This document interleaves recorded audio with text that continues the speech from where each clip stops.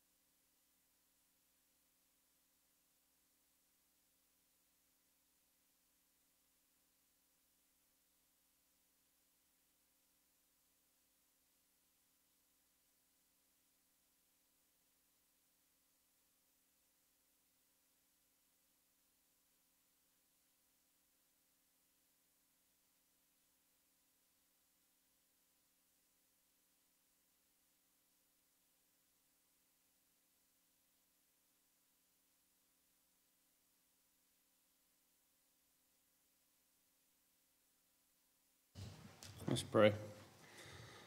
Lord, we just thank you for this cup that you've given us as a memorial for your blood that was shed for us. We pray that you would bless it and bless each one that partakes of it. In Jesus' name, amen.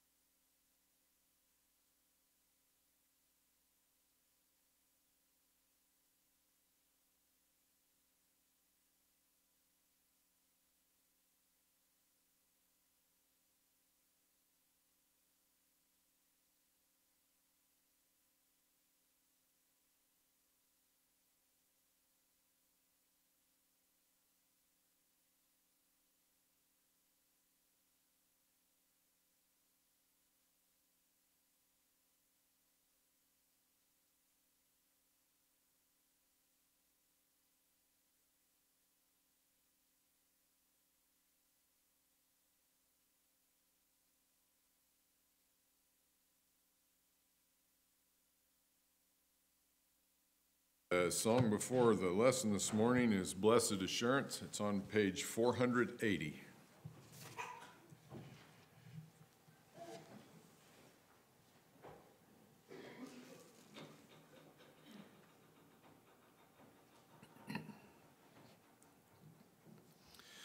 Blessed assurance, Jesus is mine. Oh, what a foretaste of glory divine, heir of salvation, purchase of God, born of his Spirit, washed in his blood. This is my story, this is my song, praising my Savior all the day long. This is my story, this is my song, praising my Savior all the day long. Perfect submission, perfect delight, visions of rapture now burst on my sight. Angels descending bring from above echoes of mercy, whispers of love. This is my story, this is my song, praising my Savior all the day long. This is my story, this is my song, praising my Savior all the day long. Perfect submission, all is at rest.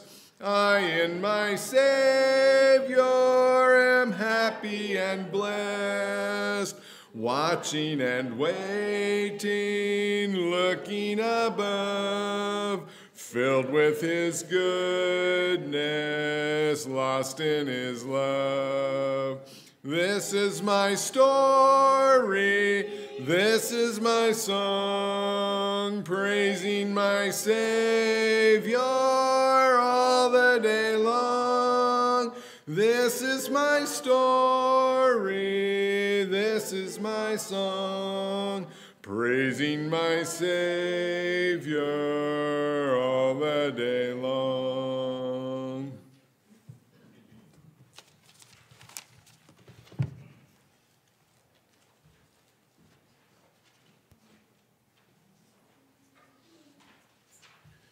Good morning. If you would open your Bibles to Mark chapter 10.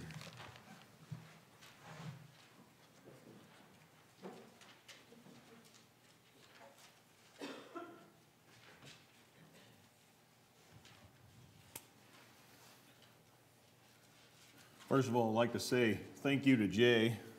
He's allowed me to get away from the podium. I'm not a podium speaker. I don't possess the skill that Russell does. He can stand still and talk. I can't do that.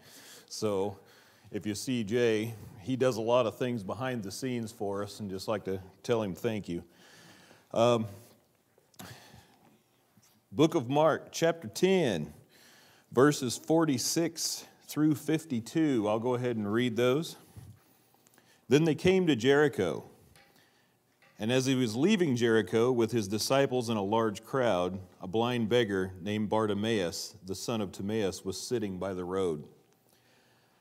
When he heard that it was Jesus the Nazarene, he began to cry out and say, "Jesus, Son of David, have mercy on me." Many were sternly telling him to be quiet, but he kept crying out all the more, "Son of David, have mercy on me." And Jesus stopped and said, "Call him here." So they called the blind man, saying to him, "Take courage, stand up. He is calling for you." Throwing aside his cloak, he jumped up and came to Jesus. And answering him, Jesus said, "What do you want me to do for you?" And the blind man said to him, "Rabboni, I want to regain my sight." And Jesus said to him, "Go, your faith has made you well." Immediately he regained his sight and begin following him on the road.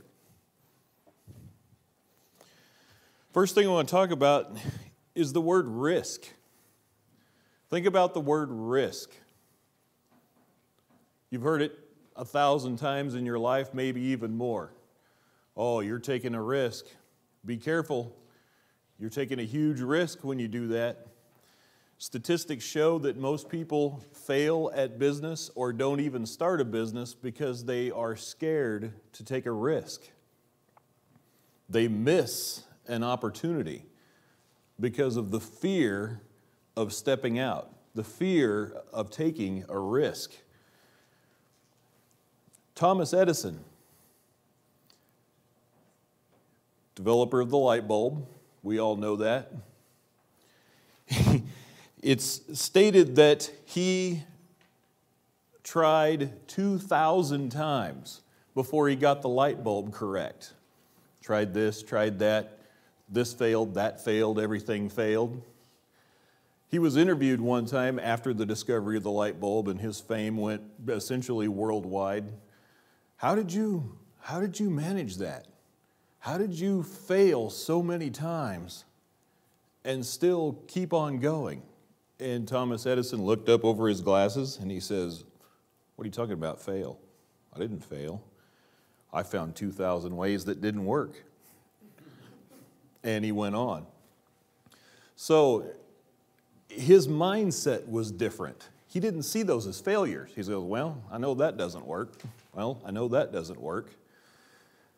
At the top of your paper, or I want you to do some accountability here. Either if you don't have a paper, tell your neighbor, but at the top of your paper, if fear did not exist, what's the one thing you would do that is positive, that is moral, that is ethical, that is something you've always been afraid to do? If fear did not exist, write down the one thing you would do. Or tell your neighbor, if you don't have a pen and paper, just tell your neighbor, what's the one thing you would do if fear did not exist? Write it down at the top of the paper or tell your neighbor, either one. Everybody has something. I've always been afraid to do this. I've always been afraid to do that. What's the one thing you would do if fear did not exist? Keep that at the top of your paper and keep that in mind. We'll come back to it later on. Actually, the sermon this morning I have to thank Norville for. He asked a question in Sunday school several weeks ago, and it really got my mind to start thinking.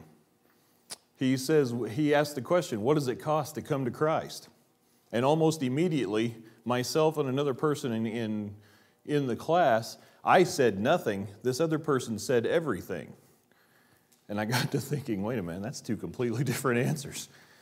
And after the service, the two of us got to talking about it, and we've discovered we were both right. It doesn't cost you anything to come to Christ, but it does cost you everything to stay with Christ. Your life will change. A lot of your associations will change. Your mindset will change. It costs you those things. So we were both right.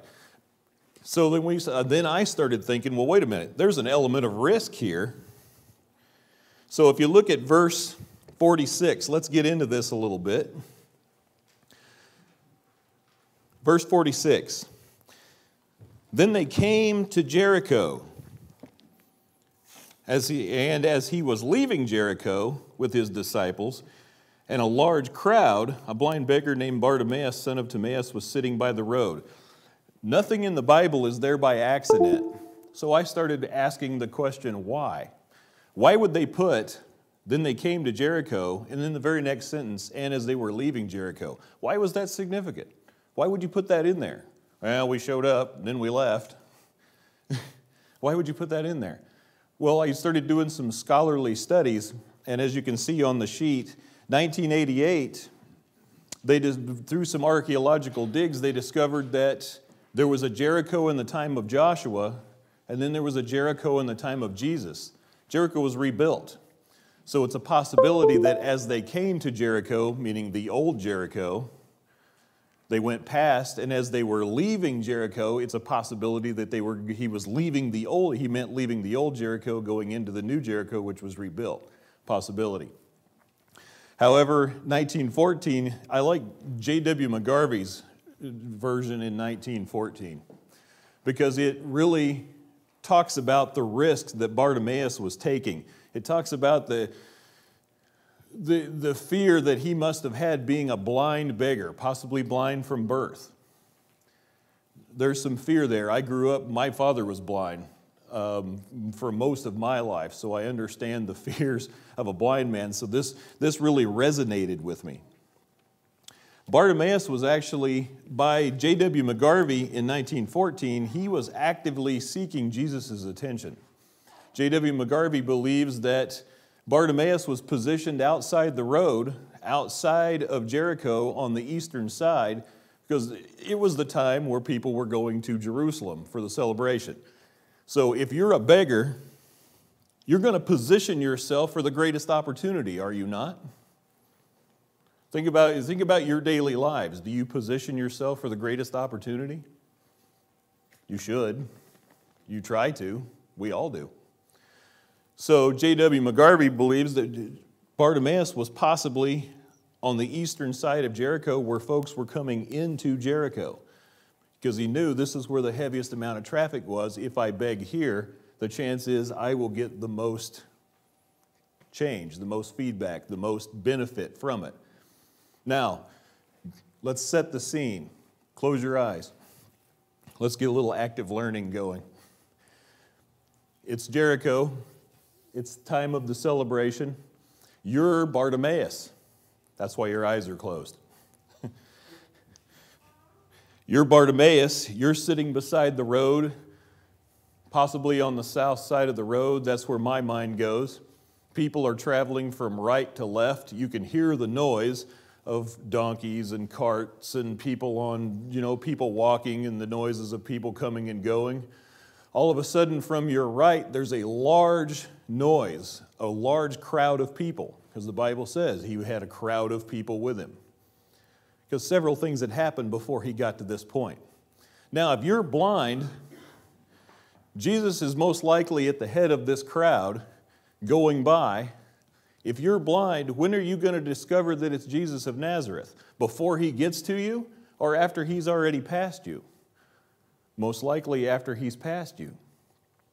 So then you're starting to inquire, asking people, pulling on robes and clothing and asking people, what's this noise about? Because remember, you're blind, you can't see. Somebody tells him, Jesus of Nazareth is passing by. Jesus is going into the city. Okay, so Jesus has gone into the city, and there's this large crowd. J.W. McGarvey believes that Bartimaeus, being blind and in Jericho, he knew the layout of Jericho, so he possibly felt his way around the outside wall of Jericho from the eastern gate to the southern gate and positioned himself again because people going to Jerusalem went out the southern gate. So here's the blind man feeling his way around. He puts himself at the southern gate. You guys can open your eyes. So he feels his way around the wall by this man's study, puts himself at the southern gate. Why? Because he wants to position himself for the greatest opportunity. He hears that it's Jesus of Nazareth, and he's like, wait a minute, this is my chance. This is my opportunity. So he takes the chance, he takes the risk of stumbling over rocks and whatever else is outside the wall of Jericho to position himself on the southern slope of Jericho. Now, think about Bartimaeus for a minute. He has three things working against him. He's blind, he's a beggar, and he's in massive poverty, hence the reason why he's begging. This is symbolic of the massive level of suffering that Bartimaeus is in, especially during the time period. A suffering, blind beggar. You can't fall much farther than that. He is down, he is face down in the dirt by life's standards. son of Timaeus, in that same verse. He's obviously well known in the community. He's begging on the road. Now notice that where it says that he's begging on the road, that's kind of a symbolic path. How many of us are on the path of life and we're merely beggars on the path of life? We are not living to the fullness that Christ has set out for us. We're struggling. We're face down. We have prints on our back where we've been walked on, walked over, run over, all those kinds of things. The things that happen to a beggar or a blind man. Stumbling into things, walking into things. So, verse 47.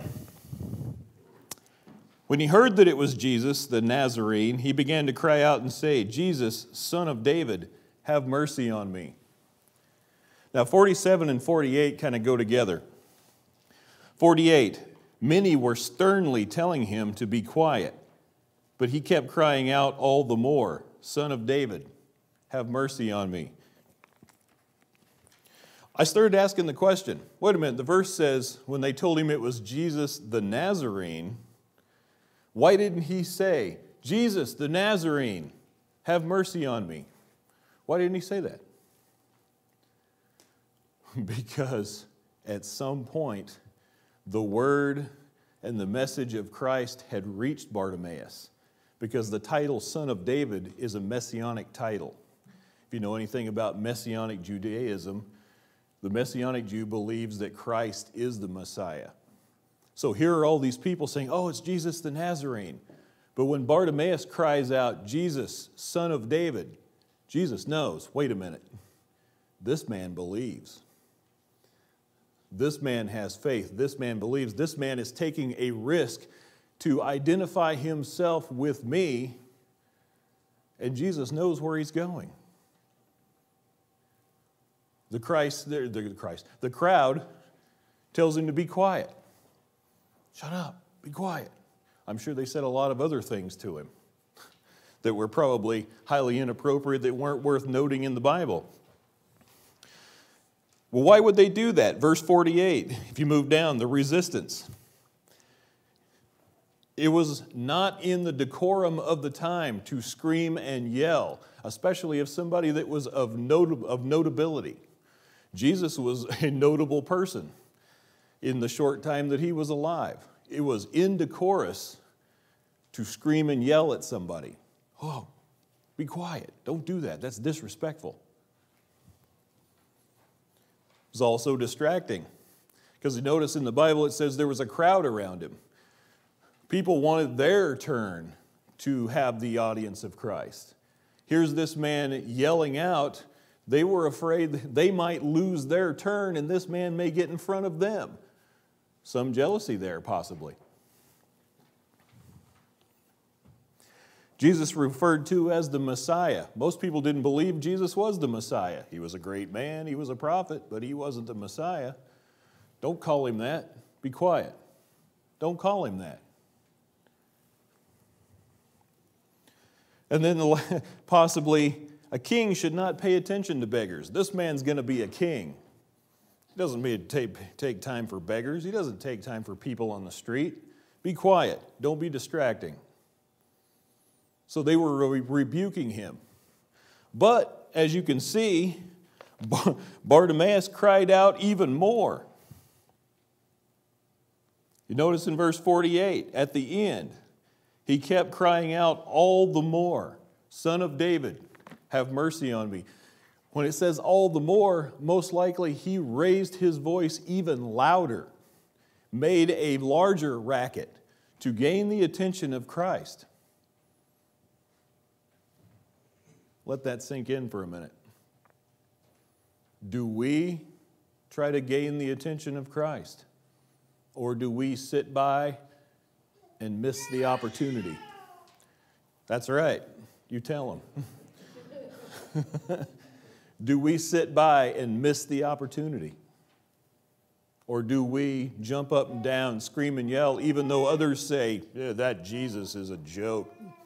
That Jesus is a crutch. Oh yeah, but if you're lame, crutch is quite the good thing.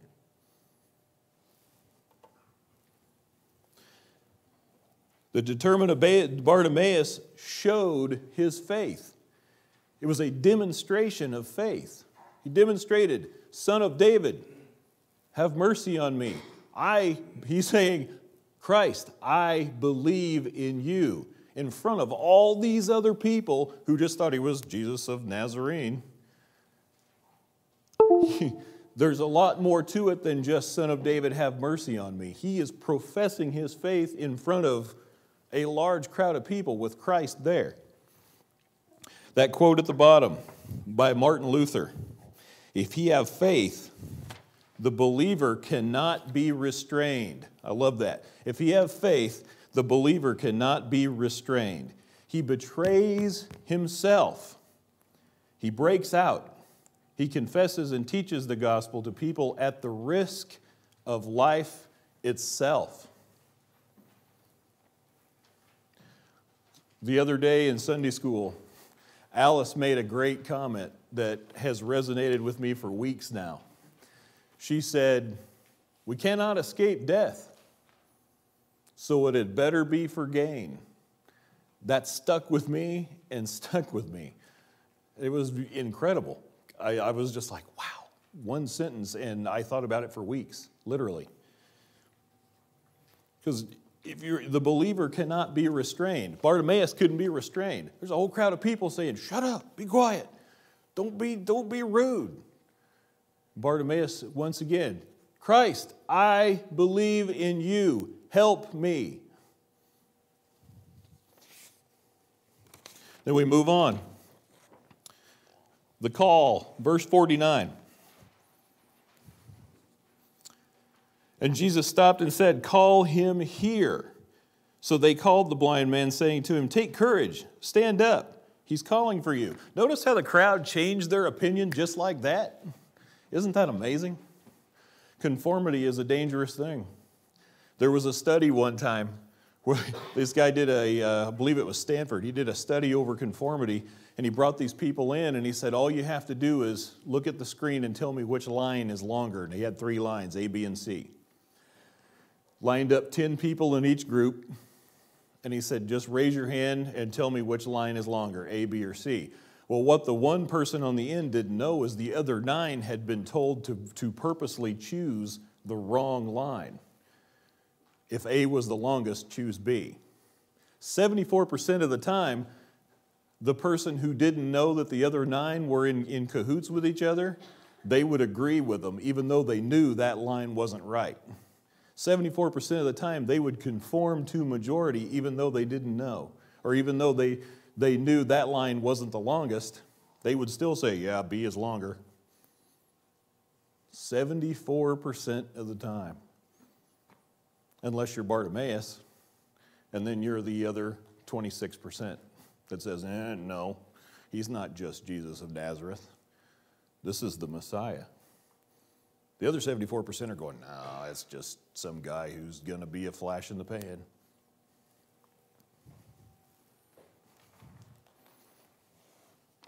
Jesus takes notice in verse 49. Notice he says, call him here. Notice Jesus doesn't come to him. He has him come to Jesus. Why? Notice in the Bible, Jesus doesn't ever say, sit down, I'll be there in a minute. He says, go. Take up your bed and walk. Arise, take up your bed and walk. Go into all the world. Even though the contrast is in the book of Matthew chapter 27, where the centurions, it says, and sitting down, they watched him there to watch Christ die.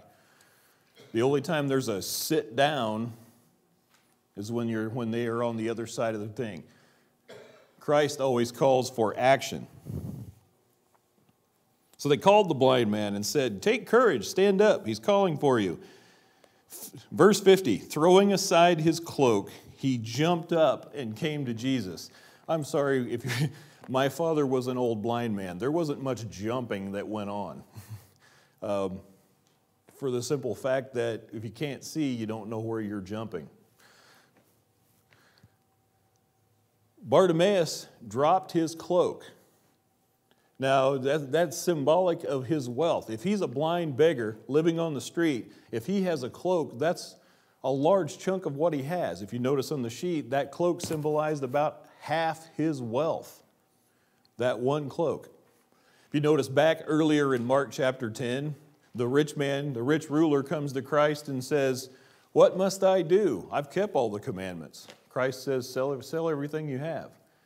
He didn't actually mean to go out and physically say, "Here's my Bible, 25 cents, here's my chair, 30 cents, whatever." He meant sell your attachment to the things that you have and follow me. It was obvious by demonstration that Bartimaeus did just that. He sold his attachment. He dropped his cloak and came to Christ. He gave up half his wealth, left it laying right there, and came to Christ. Notice, why else did he drop his cloak? He allowed himself to be exposed. He was uncovered. "Christ, this is me. As ugly as it is and as wrong as it is, this is who I am."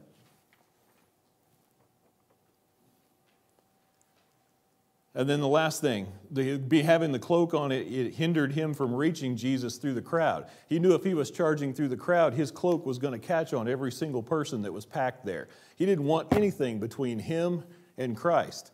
So he gave it up. He dropped it and he took off. I'm sure he had help. Blind man, I'm sure he was being guided by somebody. So then the next question, we're getting down to the meat of this. Are your steps to Jesus impeded by an obstacle? Think about that in your own mind. Is there something keeping you from Christ? Maybe something highly coveted, like a cloak. Keeps you warm. It's about all that you have. Is there something keeping you from Christ? Ask that within yourself. I can't answer it for you. Your neighbor can't answer it for you. Only you can answer it for you. Christ asked him the question, "What do you want me to do for you?" The interesting thing about this is the exact same question he asked the sons of Zebedee just in the previous verses. "What do you want me to do for you?" Here's the comparison. The sons of Zebedee wanted to sit on his left and right. They wanted to be essentially equal to Christ. So by them asking that, they asked, "Lord, give me what I want to make my life what I want it to be." In comparison, Bartimaeus was saying, "Lord, have mercy on me. I am blind. Without you, I can't see."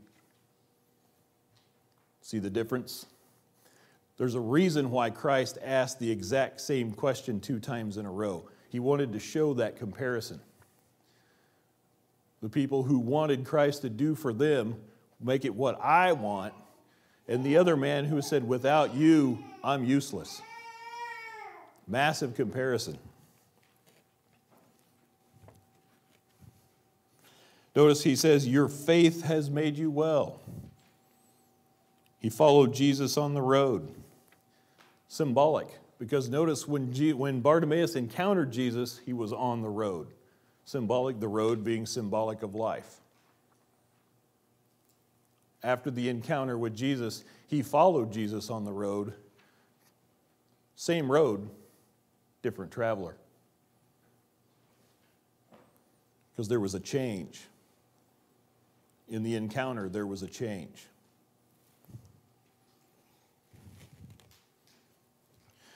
Now, to ask this question, what would you answer right now if Christ were to ask you the same question he asked Bartimaeus?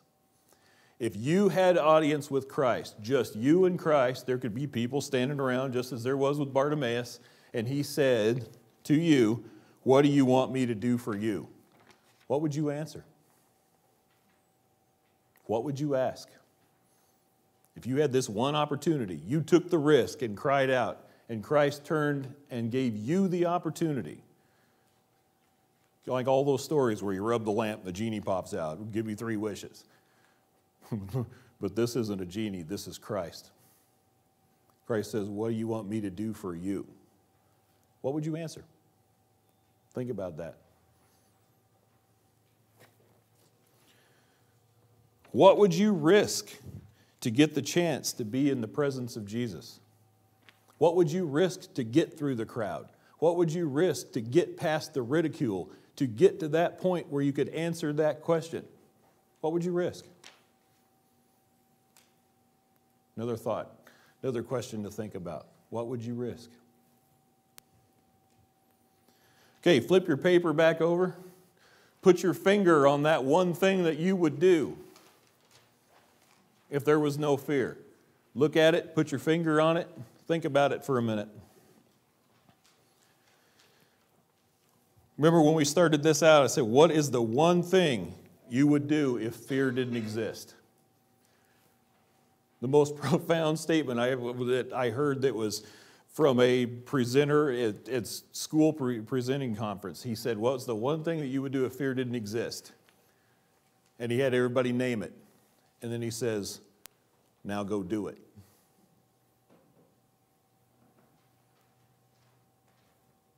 Think about that. So that one thing at the top of your paper, what would you do if fear didn't exist? I challenge you to go do whatever it is you wrote at the top of your paper. I don't need to know. That's for you. There was a quote one time that said, the greatest things in your life lie on the other side of fear.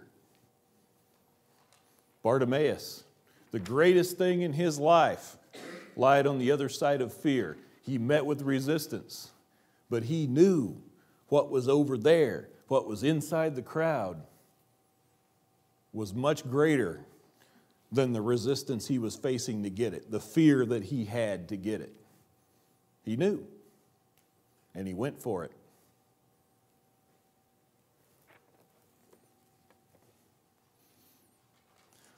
I'll leave you with this quote. My dad always told me, and he stole this quote from John Wayne. He always said, courage is being scared to death and saddling up anyway. Is there something between you and Christ that you're afraid of? We're all afraid of something. Spiders, right here. But there is something that we're all afraid of, is there something you're afraid of that's keeping you from Christ? Have the courage to take on the fear. Thank you.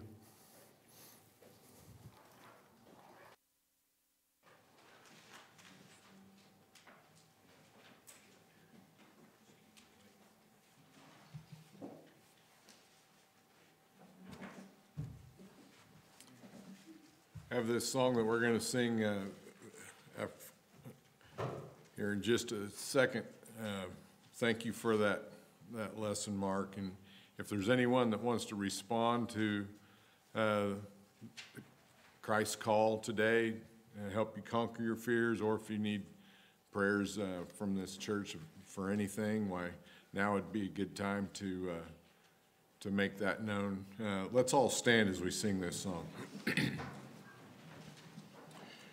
When Jesus comes to reward his servants, whether it be noon or night, faithful to him will he find us watching, with our lamps all trimmed and bright.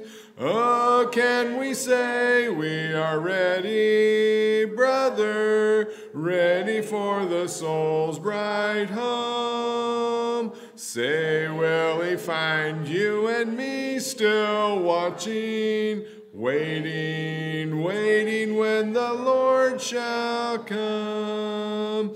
If at the dawn of the early morning he shall call us one by one, when to the Lord we restore our talents, will he answer thee, well done? Oh, can we say we are ready, brother, ready for the soul's bright home? Say, will he find you and me still watching, waiting, waiting when the Lord shall come? Okay, you can be seated now. We can take up the offering.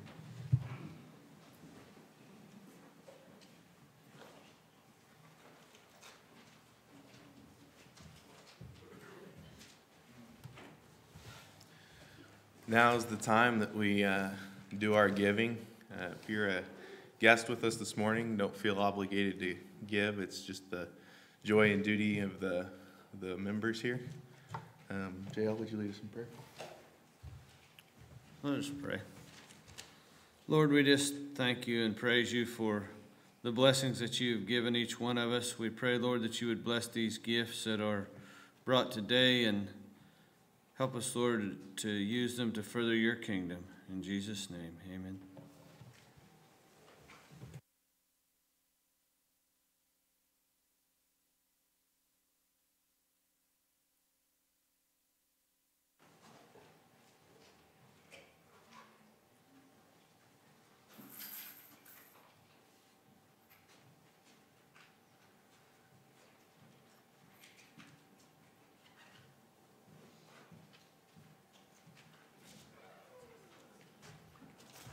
For announcements, all reminders that's in your bulletin. Reminder of Wednesday evening classes now start at 7:30. And also got an upcoming event. It's an area-wide Leaders Church lunch, Saturday, April 2nd, 2016 at the Church of Christ in Dodge City, Kansas. And also there's several activities of Silver Maple Camp coming up, and if anyone's interested, check that out and talk to Colleen. Any other announcements need to be made today? If not, please let's all be standing while Brother Norville leads us in closing prayer.